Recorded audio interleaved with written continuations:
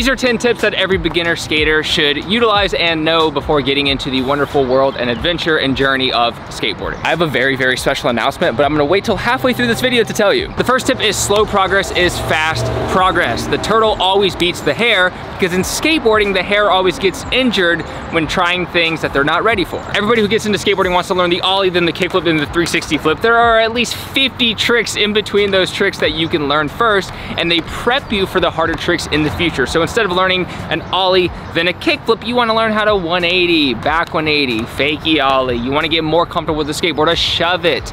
You wanna do these tricks before moving on, because it's likely you get injured if you jump straight into the more difficult trick that you're not prepared for. Tip number 2, the basics are key, and there are 3 that you should be concerned about: pushing, balance, and ollies. Make sure you do these as much as you can in the first week. Ride around everywhere, just push around. That'll help you with your balance, but also it'll help you with your pushing. And I know you want to jump ahead and get to some of the tricks, so just work on the ollie. The better you have these 3 down, the easier every trick in the future is going to be. So these are the 3 principles of all tricks, of all of skateboarding. So the better you get these, the easier skateboarding is going to be in the future. So just spend time and craft these. Put on some good music, put on a podcast, have some fun. Tip number 3, the skateboard won't make you better. A lot of people get paralysis by analysis. They do all this research before actually gaining the experience. Any good pro skateboarder can do most things on any board. If you get a Walmart board, that's not gonna be great. That's gonna be hard for anyone.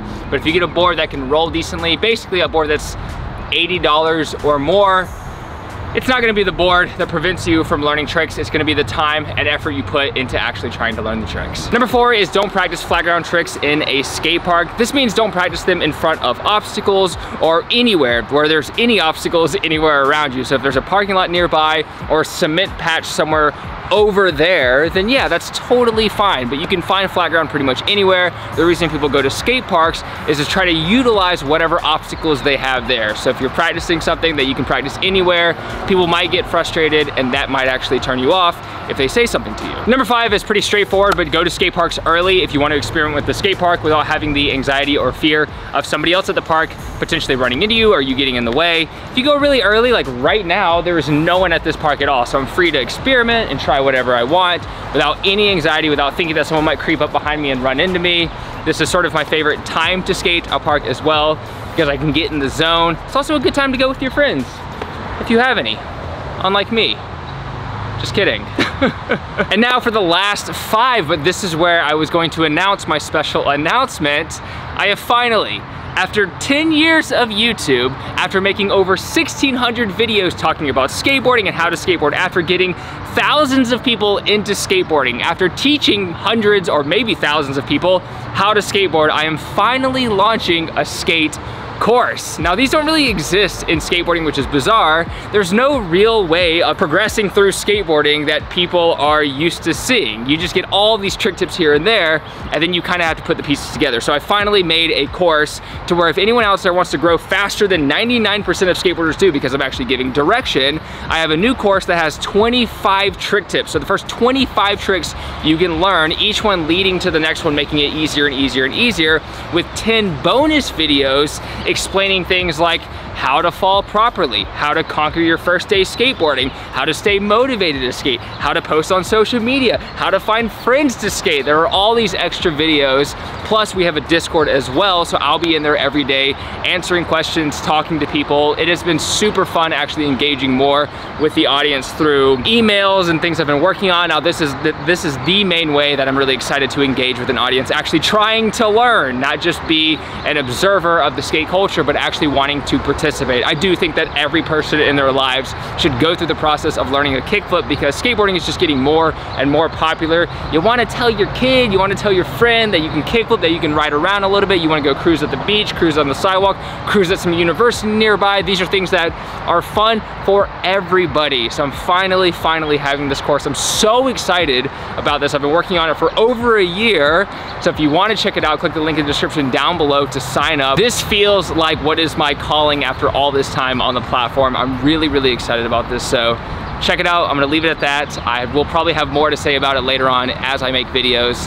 but I'm so pumped on this. Okay, let's get to the last 5 things every beginner skater should know. Number 6 is film your progress. Not only does this help you have an objective perspective of your skateboarding, but that skill and having an objective perspective on you is a great skill for every industry you move forward with in the future. If you want to grow fast, you have to be honest with yourself in where you're slacking. So if you're trying an ollie and then you're watching somebody else do an ollie, find the difference, spot the difference, and you'll be able to adjust next time you get on a skateboard. Or you can film with your phone and immediately look at the phone and be like, oh, that's what I'm doing wrong. So film your progress, and then you'll have it as you move forward and you get better. You can actually look back and be motivated by the progress you've made so far. This actually applies to anything in life, but in skateboarding, this is especially helpful. Number 7 might sound strange coming from someone who might seem like a perfectionist, but don't focus too much on the technique. With a kickflip, you kind of want to stand comfortably and you want to do the thing you got to do, which is fold your foot and kick a certain part of the board. But if your foot is 5 degrees to the right of the other pro skateboarder, if you go to a skate park, every skateboarder has a different position a little bit compared to the other skaters. Nobody does it exact. Some people have their entire foot on the board. Some people don't have any part of their foot. Don't focus too much on where everything needs to be, because it's gonna throw you off from doing what feels more intuitive. This kind of applies to any sport, really. Getting better is more about the time allotted to trying it.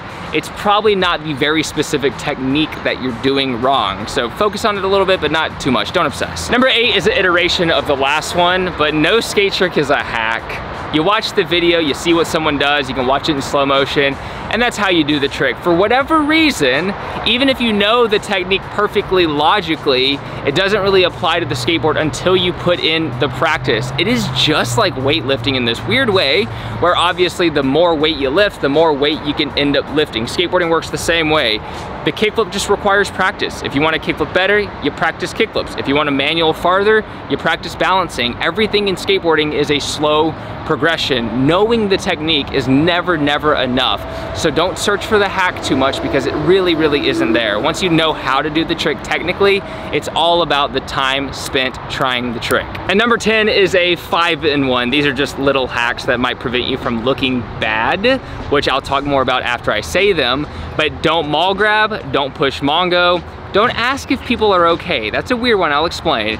Don't ask, was that switch? And then don't, spelled it wrong, don't wax things you can't skate. The thing with the maul grab and the Mongo, does it actually hurt you in any way in terms of progress?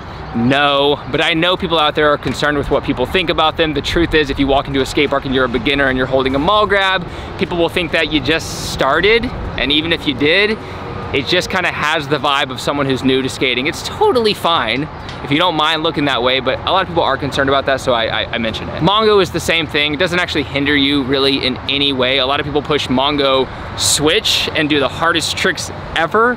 So Mongo doesn't hinder you, but people don't really do it. It's also another sign that you're a beginner. Don't ask if people are okay is a really strange one, because in life, that's obviously, you should ask. You should ask everyone, but skateboarders, it's kind of normal to slam a lot. When you try a trick that causes you a lot of slams over and over, you don't want to be asked every single time, are you okay, just because you're hitting the ground kind of hard. If you don't skate, it's kind of hard to tell what kind of slam hurts more. So once you get better at skating and it's a friend of yours and you see that the board pops up in a weird way and hits their shin that somebody else might not notice, then of course you can be like, you good? Or if they seem like they may have broken something, then you know, you might be like, if you're not good, I can take you to the hospital. Are you good? So you kind of have to find the balance with that. But if you're new to skating, don't just ask everyone who falls, are you okay? Don't ask, was that switch applies to anyone, anywhere. Switch is a harder way to skate. It means you're skating backwards. So if somebody does a trick regular and you say, was that switch? And it wasn't switch, you're basically saying that their regular trick looked like they were doing it backwards, where it's more difficult and doesn't look as good. So you're kind of unintentionally insulting them by saying, oh, that looked switch. And they're gonna be like, oh, well it wasn't, that sucks. I wish it didn't look switch, I wish it looked regular like it was. And the last one, don't wax things. This one should be obvious, but if you wax something and you're not skating it, there's no reason for you to wax it at all, and somebody else might come by and try to slide it and get hurt, and that's completely your fault. This actually happens a decent amount, but when you wax something, you wanna make it really obvious. You also wanna be someone who is skating it, and you wanna make sure that the vibe is cool about you waxing this obstacle. At skate parks, you can't just go around waxing things. It is a huge huge no-no, unless you're the only one here, which is what I love. But even with me, after skating for 23 years, I don't just wax things. I will be like, hey, are you cool if I wax it, to someone else who's skating the same obstacle I'm skating. If they say no, then that's that. And that's it for this video. Thank you so much for watching. As you can tell, I'm uploading a shorts every single day, and I'm uploading 2 videos a week right now. So if you want to stay tuned, subscribe. Tune into any social media. Right now I'm posting on all of them because I've just been so inspired now that I have more time to skate. I realize it's the thing that I like to do, and obviously with this course that came out, I want to do as much stuff as I can that sort of centers around that. So definitely check it out if you have been wanting to skate and you just haven't been wanting to learn how to skate. This is crucial. And for anyone else out there who may be more of an experienced skater, I'll be uploading a lot of shorts and videos that might be more useful to you, explaining how to do even more difficult tricks.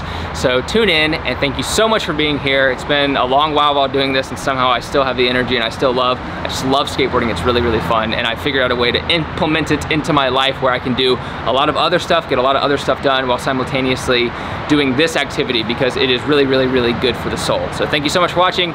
Stay tuned for the next video. Take care, progress daily, and keep killing it.